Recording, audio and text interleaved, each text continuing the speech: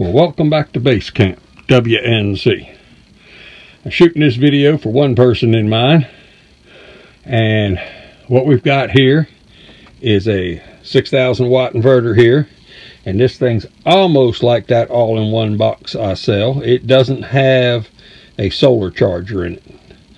So what this whole system is to take a 220 well pump off grid.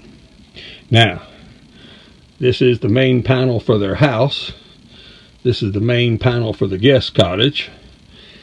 And this is their needed necessary power supply.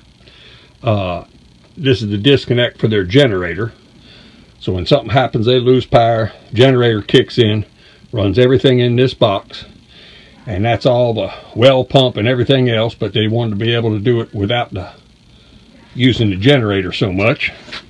So what this is all the lights in the kitchen and the furnace and stuff like that. But what we've done, pump line comes in here, and this cord right here that we have plugged into this one, this right here runs AC power from the grid or through the generator and the grid. So we plug the well into that. When this system's up and running tomorrow, here's the inverter. Comes out through a breaker panel. We've got a 220 breaker and another 15 amp one right there. But then that plug will go into here, and at that point in time it runs off this box and everything is solar. Now this box right here, like I said, is 6,000 watts. It's got 30 amps coming out both legs, so it's more than enough. This thing right here has an AC priority on it, a PV priority, so it'll go off the grid as a priority, solar as a priority, or intelligent mode. So soon as the grid goes down, it'll switch over to battery supply right here in the battery box. And when it comes back on, it'll either switch back up if it stays in PV. If it has been snowing too long and the batteries don't get charged up enough, that box will automatically switch back over to the grid. There's a grid feed in here. That's the grid feed wire into this thing. So it's a pretty handy little setup. We get this thing done, I'll get you a little bit closer. Well, of course, as usual, I started building before I started filming. But before I put this last panel on, this is 1,000 watts of solar for this little water pump system. But we're just using unistrut that you can get at any place.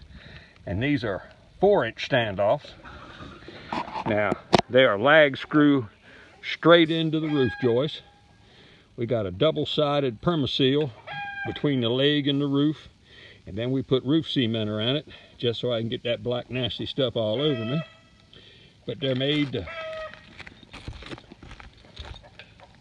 they're bolted down right through the unistrut, and then you just use standard clips. This is just a standard mid clip right there. See if I can get it without all the sunshine. And got mid clips there. And then on the very far end, you have an adjustable end clip to bolt down. And it's about as most economical way you can put it on. Well, there it is. 1,000 watts. Pushing into this little inverter just for the well.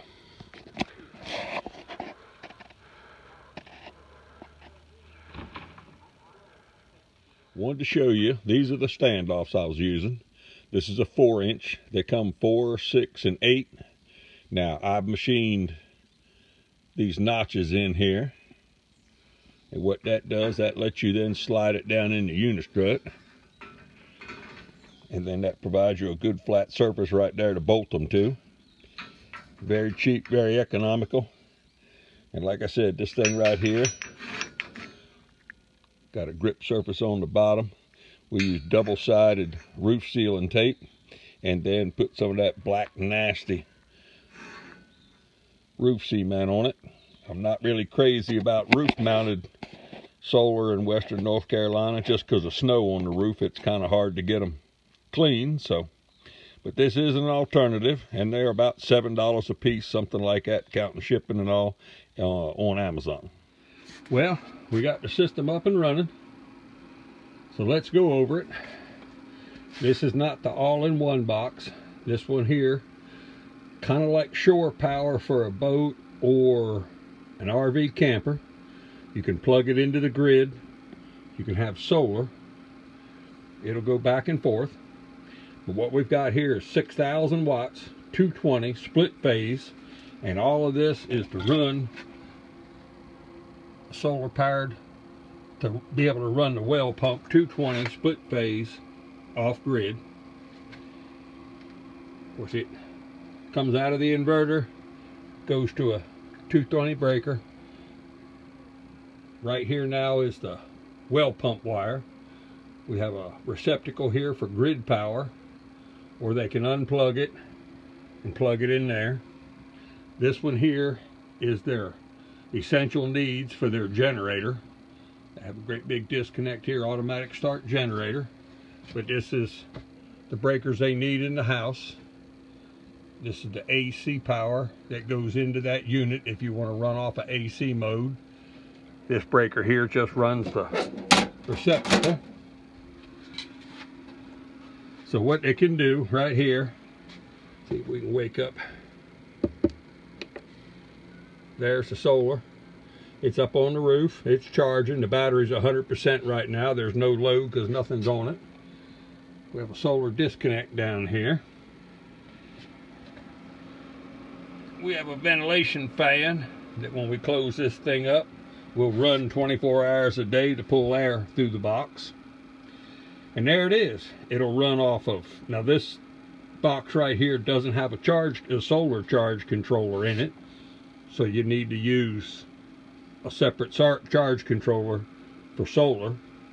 But then it'll go between battery mode and solar mode or generator mode, depending on where you have it set. And that's it. This box right here is about $1,000. And then you just keep adding on for everything else, and the solar panels and wiring and everything else. But now their 220 well pump is off grid. That's what they wanted to do, and that's what they got. So if you're interested in a system like this, I can help you design it. You can put it in yourself, or we can come build it for you. We can set you up, give you a list of suppliers. Don't hesitate to ask. Give me a contact. That's what we do here. But as usual, like it, share it, subscribe, tell your friends about it. I'll see you on the next one.